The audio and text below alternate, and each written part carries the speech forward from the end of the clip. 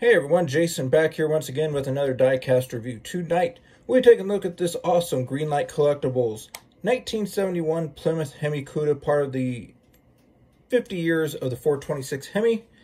Of course, it comes in a standard window clamshell packaging from GreenLight, featuring the car right there. Nicely detailed, of course, featuring 1971 Plymouth HEMI Cuda. Of course, we do have GreenLight branding right there and more anniversary logos. So yeah, that is the packaging, nothing too special, just standard, typical GreenLight. All right, now we'll go ahead and take a closer look at the car, because it is a great looking HEMI Cuda. Love the color. Now the LEDs that I have might be washing out the color a little bit. I don't know, it seems on my phone to be a little darker on the screen than it is actually in person, but it's pretty close, so not too bad with that. All right, so we'll go ahead and zoom in here and take a closer look at this awesome HEMI Cuda. By starting off on the front, we do have painted details there for your headlights. Got paint, some simulated hood pins detail right there. Got the shaker hood. Of course, I want to give a little side note and warning: if you pick this car up, it is an alternate version of this tooling from GreenLight, featuring a plastic roof. Literally, the front windshield, roof post, and the roof itself are all plastic. Since this car is also available as a convertible, they just retool it with a plastic roof on it.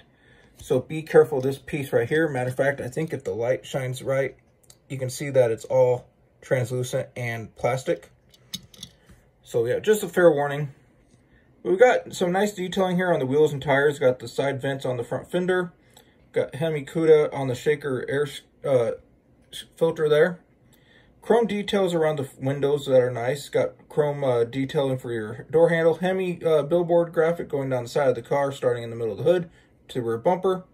Side marker detail indicators there on the quarter panel.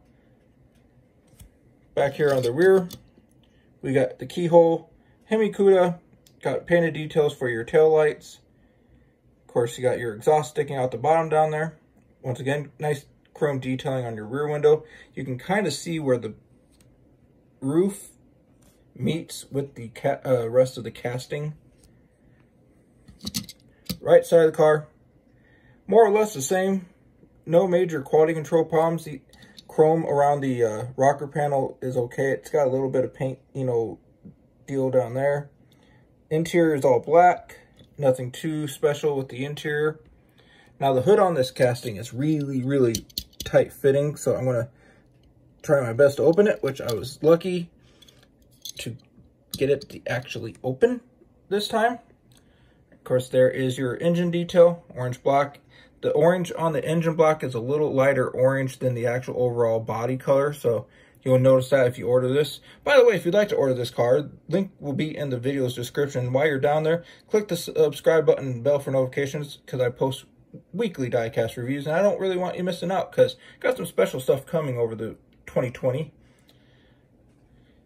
You can also find me on Instagram for detailed pictures of the diecast that I review. You can find me at JasonAstrain69. Hope you come and check out my page.